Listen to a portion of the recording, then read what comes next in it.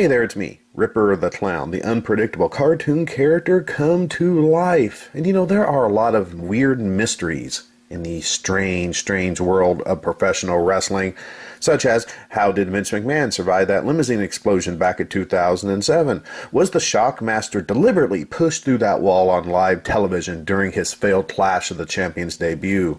What about the conspiracy of William Regal's lack of a WWE or ECW world title reign? What I would consider to be the biggest mystery of all, how did 3/4 of the contemporaneous WWE roster get their jobs in the first place? Other mysteries include, is John Cena a descendant of those Easter Island head things? Are Papa Shango and Kama the Supreme Fighting Machine the same guy? Because, you know, they really freaking look alike. How is Beth Pheonix in the WWE Hall of Fame, but Miss Elizabeth isn't? And speaking of Hall of Fame mysteries, when will Bruiser Brody, Brian Pillman, the Midnight Express, Bob Eaton, and Stan Lane and William Regal get inducted? How many wrestling incarnations did Ed Leslie have throughout his career? Who was who? And why did Jake the Snake Roberts hate Randy Macho Man Savage and the lovely Miss Elizabeth so much that he would sabotage their wedding reception back in 1991? Well, I can tell you, it was because Jake wasn't invited to Macho Man's bachelor party. It's true. Look it up. And what about the strange case of the Ultimate Warrior? And how for decades the WWE hated the Ultimate Warrior. And they repeatedly said that he was one of the worst and most unprofessional wrestlers in history. And hell, they even released a DVD about how he sucked. Yet, after years of publicly bashing the Ultimate Warrior, both personally and professionally, suddenly the WWE loved the Ultimate Warrior, publicly praising him as one of the most inspirational and professional wrestlers in history. And hell, they even released several DVDs telling us how great he was. If this behavior isn't a mystery, I don't know what is. Those mysterious mysteries aside, I decided to tackle a mystery that no one has ever looked into before. It's like being the first investigator to look into and question the JFK assassination. It's like being the first investigator or journalist to reveal the UFO crash at Roswell. It's like being Bernstein and Woodward breaking the Watergate scandal. Because to the best of my knowledge, no one, and I mean no one, has ever investigated in question whether or not WWF wrestler Nailz, aka The Prisoner, aka Nailz with an S at the end instead of a Z at the end, was truly guilty of the crimes he was in prison for. No one has ever investigated this pro wrestling mystery. I've never seen it on Unsolved Mysteries back in the day. I never heard John Walsh talking about it back in the day on America's Most Wanted, and there have been no investigation, discovery, or History Channel documentaries regarding the Nailz case, which to me is just a travesty. And for me, it's just more evidence of a broader cover-up. So after years of being overlooked, Ripper the Clown is now on the Nailz case. You see, Nailz was with the WWF from April until December of 1992, and during that approximate 8-month time span, we learned little about the crimes that Nailz allegedly committed. Nailz nor his arch nemesis, the Big Boss Man, ever publicly discussed the crimes that put him in prison. Other than Nailz repeatedly claiming police brutality and vehemently and consistently claiming that he was falsely imprisoned. Everything was discussed vaguely and without any real detail. But here is what we do know. During Nailz' 8-month reign of terror in the WWF, Vince McMahon repeatedly told the WWF audience that Nailz was incarcerated for over 2,000 days. That's approximately 6 years. Therefore, we're definitely looking at a felony here. Strangely, this time frame is bizarre because it contradicts other tangible video evidence. You may have heard of Mr. Magnificent Kevin Kelly. No, not that Kevin Kelly. This Kevin Kelly. Many people have stated that Kevin Kelly is actually Nailz. And if this is true, we have a plethora of video evidence that Kevin Kelly was free during the 6-year period before Nailz surfaced in the WWF, directly contradicting Vince McMahon's claims. Kelly was wrestling for the AWA. So if Vince McMahon publicly claimed that Nailz spent almost 6 years in prison, how can we explain the countless hours of video documentation indicating that he was in truth a free man, wrestling under the name Kevin Kelly for Vern Gagne and the AWA? Alas, this is ruddy mysterious.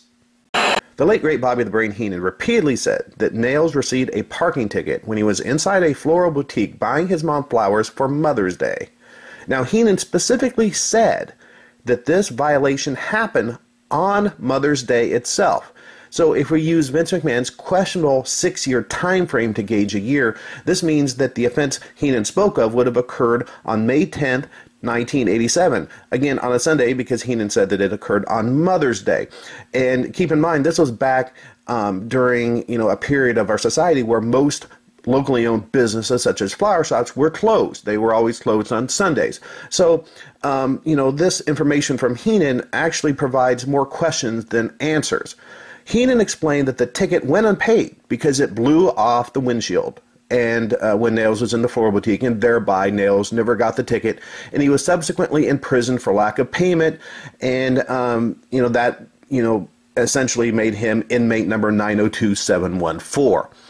And Heenan said that he received this information from Nailz' sister, someone that we could, or rather should, consider to be a reliable source. But who is his sister? What was her first and last name? Or did she only have one name like her brother? We don't know. We don't know. Maybe Bobby Heenan knew, but if he did, he took that secret with him when he passed away. God bless his brilliant, ingenious soul. And additionally, there are a plethora of other unresolved, unanswered questions, such as, if Nailz just got out of prison, was he on parole? And if so, how was he able to tour around the country and the freaking world with the WWF? When you think about it, leaving the state of whatever state he lived in and touring the world on national TV to boot as proof of his gallivanting around, it all had to be a parole violation that definitely would have sent Nailz back to the joint.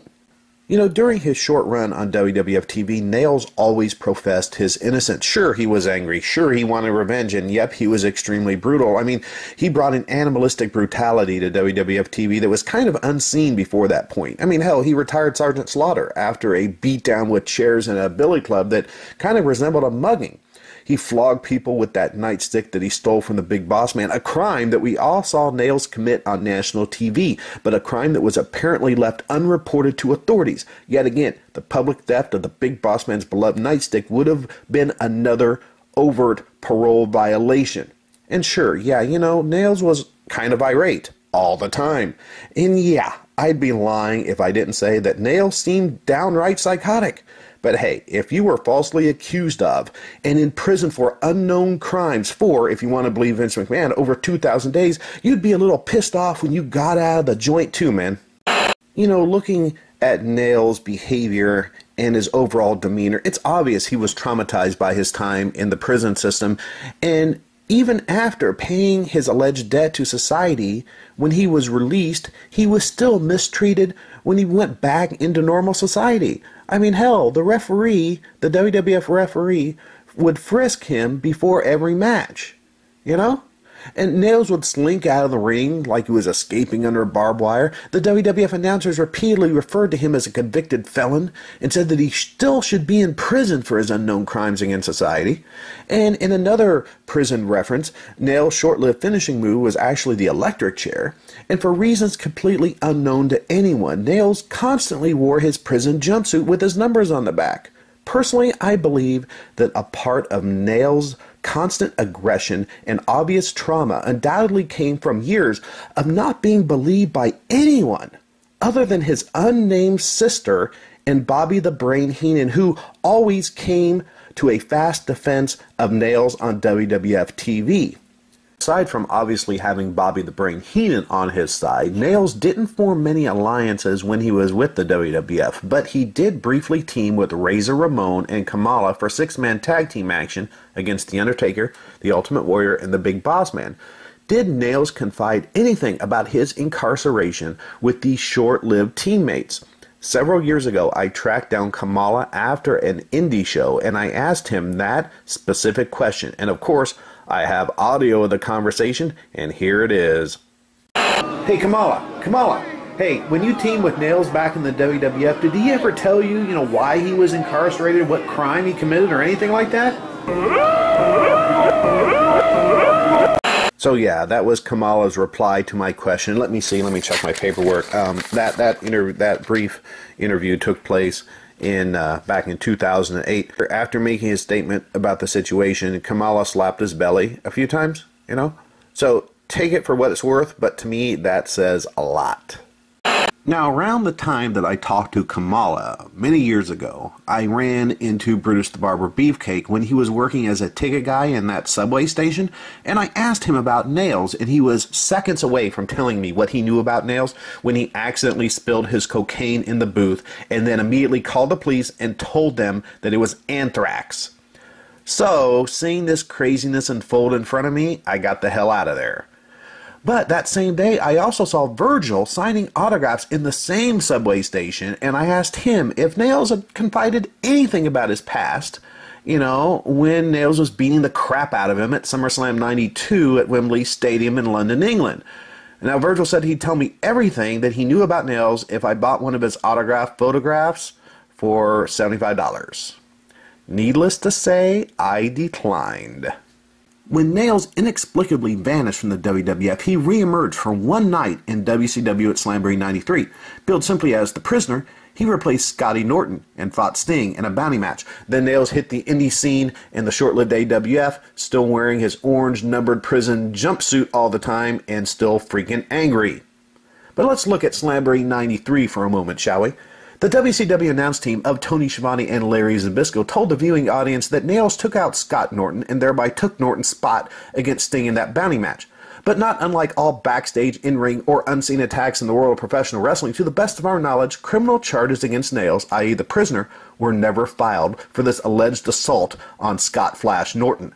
However, despite feigning surprise when they saw the Prisoner walk through the curtain as Sting's surprise opponent at Slamboree 93, and failing to know that the Prisoner was in the building that night, in the same breath, the WCW announcer somehow knew that the Prisoner attacked Scott Norton and incapacitated him to the point where he couldn't compete, and thereby the Prisoner would be replacing Norton against Sting on that night. Phew. So, let me get this straight. The announcers didn't know that Nailz was there in the building, yet they somehow knew why he was there. This makes no sense. And once again, with these conflicting and contradictory statements, I smell a conspiracy to frame Nailz the Prisoner for a crime that he didn't commit against Scotty Norton. Hell, it's no wonder that Nailz left WCW so freaking fast. They were trying to frame his ass the second he walked in the goddamn door. And hey, what about those court records and any other legal documents that may be floating around? Considering that the Big Boss Man worked as a prison guard in Cobb County, Georgia, and the Boss Man's treatment of Nailz inside said prison was the bone of contention in the WWF between the two men, I focused my research in Cobb County, Georgia. However, no records can be found of anyone named Nailz ever being convicted or serving time in Cobb County or the state of Georgia for that matter. Now, for the sake of argument, I looked elsewhere. After an exhausting state-by-state search, there are no court records or transcripts or any prison records for anyone known simply as Nailz, predating Nailz' WWF debut in 1992 or thereafter. In addition, there are no newspaper or TV reports of any crimes committed by someone simply known as Nailz. There are no lawsuits filed by anyone named Nailz, something that would have been public record if in the interim Nailz decided to sue for his false imprisonment and the police brutality that he suffered while in the prison system. There were no requests for a pardon in or out of the state of Georgia either, which tells me that there was a vast conspiracy to cover up and keep Nailz' false imprisonment hushed up and covered up. Where are these documents? Let me tell you, there are obvious political and financial powers at work here, people. So, all this said, we do know that Nailz was capable of theft because after all, he stole the Big Boss Man's nightstick on national TV. We all saw it. There's no denying it. We know that Nailz was capable of brutalizing people in and out of the ring. But did Nailz do whatever unknown crimes he was accused of committing in the first place? I don't believe so. And I have two pieces of damning evidence to substantiate my thesis. First, in 1993, Hasbro Toys issued a Nailz action figure as a part of their awesomely nostalgic WWF Hasbro toy line. Now, if Nailz was truly guilty of the crimes he was imprisoned for, would Hasbro, a publicly traded company worth billions of dollars, risk their good name and reputation by knowingly producing a toy for children of an allegedly violent criminal madman? Absolutely not. They would never do it. Obviously, at the time, Hasbro knew much more about Nailz and his alleged crimes and alleged criminal activity than we were ever told. And they knew enough to safely produce that action figure and market said figure towards children. Second, in my theory, we need to flash ahead to 1994. Approximately 1 year after the Hasbro toy of Nailz was released, and approximately 2 years after Nailz vanished from the WWF. Because in 1994, the infamous steroid trial of Vince McMahon occurred, a trial that almost brought the WWF empire crashing down amid a fury of drug and other nasty allegations. Now, at this trial, Nailz testified against Vince McMahon. Now, I have read the transcript of Nailz' testimony, and after reading it several times, I stopped looking at what was said, and I started looking at what wasn't said. Follow me. When Nailz was on the stand testifying against Vince McMahon, at no time did Vince McMahon's defense team bring up the alleged crimes that Nailz allegedly committed prior to competing with the WWF. Now, having watched the People's Court with Judge Wapner, and to a small extent Matlock when I was a little clown, you would have expected Vince McMahon and his defense team to mention these crimes that, by Vince McMahon's own admission on national television, put Nailz in prison for over 2,000 days, as a means of damaging Nailz' credibility and thereby damaging his testimony. Right or wrong, legal or illegal, you would have expected Vince McMahon's defense team to use Nailz' prison record to challenge the entire Nailz' testimony against Vincent Kennedy McMahon. Yet they did not. Now, this would be your standard TV courtroom style theatrics and drama that, again, you would expect from attorneys representing someone like Vince McMahon, even if it was simply to put a shred of doubt in the jury's collective minds about Nailz' testimony and his credibility, and especially considering the unpleasant history between Vince McMahon and Nailz, which has been discussed in the annals of pro wrestling history for over 2 decades. You would think that McMahon's hatred of Nailz would have forced his ego to bring up that prison record, even if it was simply to embarrass Nailz on the stand. But this did not happen, and I believe it didn't happen because Vince McMahon and his defense team knew that Nailz was innocent, and thereby bringing up the subject of his false incarceration would and could have tainted and offended the jury once evidence of Nailz' innocence was submitted to the court. I believe Vince McMahon's legal team realized it could backfire and could have been viewed as the defense attacking the character of a witness, so they didn't do it. So again, when analyzing the steroid trial testimony, it's not what was said, it's what wasn't said, people. And as a postscript on the transcript of the steroid trial, we all know, depending on your views of the case, for good or ill, Vince McMahon still walked away from the steroid trial a free man, the testimony of Nailz notwithstanding.